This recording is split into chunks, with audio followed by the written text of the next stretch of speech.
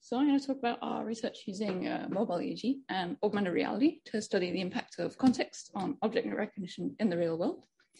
So to give you guys a bit of background, we know that the environment in which objects are located can impact our ability to recognize these objects.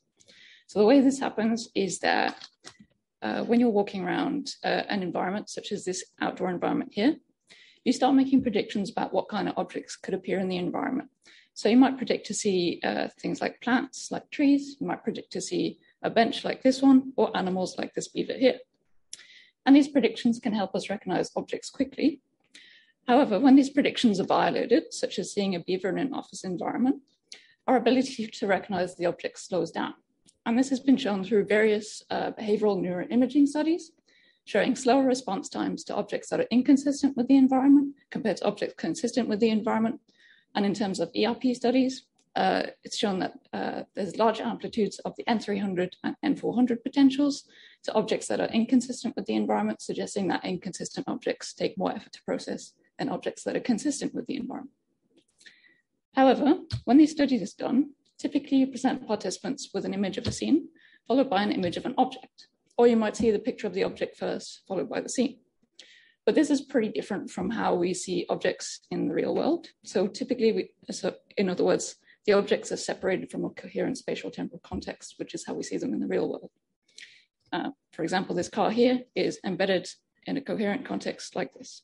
So this is what we wanted to investigate in our research here. What is the impact of the context when the objects are embedded in a coherent spatial temporal context like the real world? So to do that, we needed to record neural activity in real environments, to which we used mobile EEG. But we still wanted to control what kind of objects participants saw, the variety of the objects that they might see, and when participants see the objects, which we use augmented reality to control. So I'll just take you through our augmented reality and mobile EEG setups. So for augmented reality, we use the HoloLens, which looks like this thing here. And for those that don't know, it presents two-dimensional or three-dimensional objects into the real world, like this chameleon here, and they can even be animated. And it presents objects in up to 60 frames a second. And as I follow this chameleon around with my eyes, it'll track my eye movements with 30 Hertz eye tracking, and it'll also keep track of my head position and orientation using accelerometers and a gyroscope. And the other thing that the HoloLens can do is take scans of the real world, a visual demonstration of which you'll see here with these blue triangles. That's the HoloLens scanning the real world. So as you walk around the real world, it's continuously scanning it, and it puts these scans together into a three-dimensional map of the real world, an example of which you can see here, which may not look the most coherent at first glance, but you can probably make out a stairwell here, and a wall and some windows, and a courtyard here, and an outdoor wall and some windows here. So these 3D maps are useful as I can use them to be able to accurately place virtual objects into the real world. One thing you might have noticed though is there's a few holes in the map, but that's okay as we don't need a complete map to be able to place the objects accurately. We just need enough to be able to see where the objects are going to go. So to be able to use the map to place objects into the real world, what I do is I import the map into 3D modeling software such as Unity or Unreal. Here's an example of me doing that in Unity. So this is the same map as you saw on the previous slide, but from the top-down view. And this is the same room that you saw in that first video with the chameleon. And this is the table the chameleon was cycling along. And if I wanted to place an object onto that table, all I have to do is create or import an object into Unity, like this loudspeaker object here. And I just drag it onto the table in my 3D map. And then I export this application to the HoloLens. And I run the application on the HoloLens, and it will present that object exactly where I want it in the real world. In this case, it would present it on that table you saw in the first video.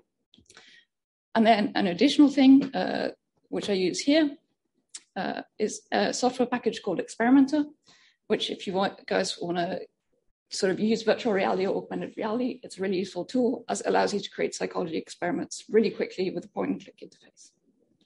So that's our augmented reality setup. So I'll just talk you through our mobile EEG setup. So for that, we use the Brain Products Live Amp 64 channel system.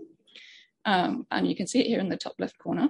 And you can see that it has flat electrodes, which is quite convenient in terms of comfort when you're placing a head-mounted device on top of it, as it reduces any discomfort. As well, and the amplifiers are wireless and allow for onboard recording. So when participants are wandering around the real world, all they need to take with them is the amplifier, and they don't need an additional recording laptop, for example. Oh yes, and the electrodes are actively shielded, so when participants are moving around, that reduces any noise that might be generated. So that's our mobile EEG setup. So I'll just take you through our task. So what participants have to do is they have to find these arrows, which are placed around a couple of environments in our task. And when they get close enough to the arrows will turn green, indicating to the participant that they need to press a button on the button box here. And when they press the button, it causes an object to be presented to them. And at the same time, it sends a 5-volt signal to the live amp, which converts that into a trigger, which is marked in the EEG signal, allowing us to create epoch around the period of time in which the object is presented.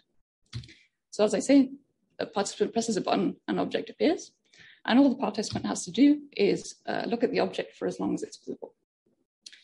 And then when the object disappears, they're presented with a question asking them how expected they found the object on a scale from 1 to 5, with 1 being unexpected and 5 being expected.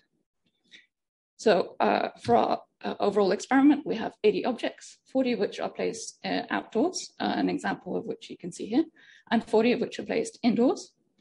And half the objects in each of the environments are inconsistent with the environment, and half the objects are consistent with the environment.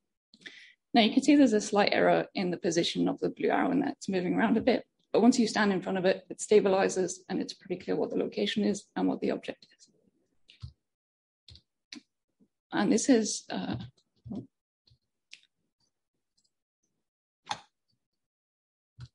there we go.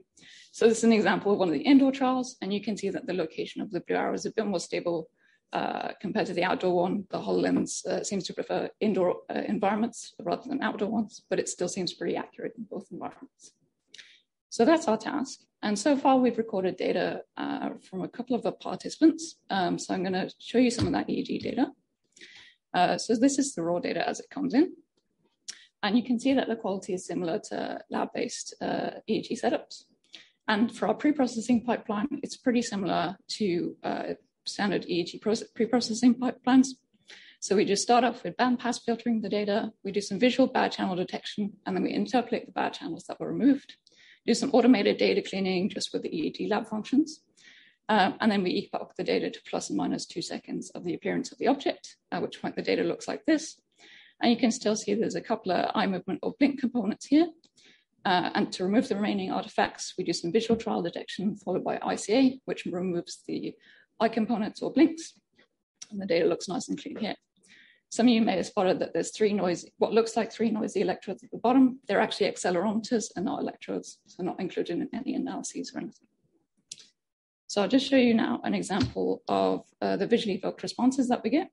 So you can see across all trials, we get nice clean N170 on one of our acceptable electrodes. This is for one participant.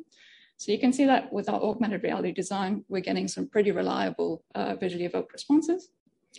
And then just as an example of differences between conditions, the black is the mean for inconsistent trials and the blue the mean for consistent trials. And you can see that there's some differences at around 250 milliseconds and some differences potentially around 390 milliseconds. But this is for one participant, so I'm not going to draw any conclusions. It's just nice to see that we get some reliable visually evoked responses, that once we've collected all our data, hopefully we'll be able to see some differences between conditions. So the next steps are, of course, to collect the rest of our participants, the rest of our data, and then do some data analysis, where we're planning on starting off with the ERPs analysis. As previously, it's been shown that you find large amplitudes of the N300 and N400 to inconsistent objects compared to consistent objects. So we want to see whether we're going to get the same sort of results. And then we're also interested in when the visual and semantic features of the objects are represented in our EEG data. So we're going to use representational similarity analyses to take a look at that. And then we can also look at the eye tracking data. We can look at the fixation durations when participants are looking at objects and how that changes between conditions, to get an idea of how long participants need to process the objects to recognize them. And then we can also look at the dispersion either across the whole experiment or for individual trials and how that changes between conditions. So that's as far as we've gotten. So just to summarize, it seems that we can use this mobile EEG setup, mobile and augmented reality setup to get some reliable visually evoked responses. And hopefully once we've collected all our data, we can use this to see whether there's an impact of context on object recognition in the real world. So I'll just thank my collaborators at Cambridge, Alex and Ali, and then at the University of Toronto, Carl. And thank you guys for listening. And if you've got any questions or you want to see the experiment for yourself, you're welcome to come and take part if you give me an email. But thanks for that.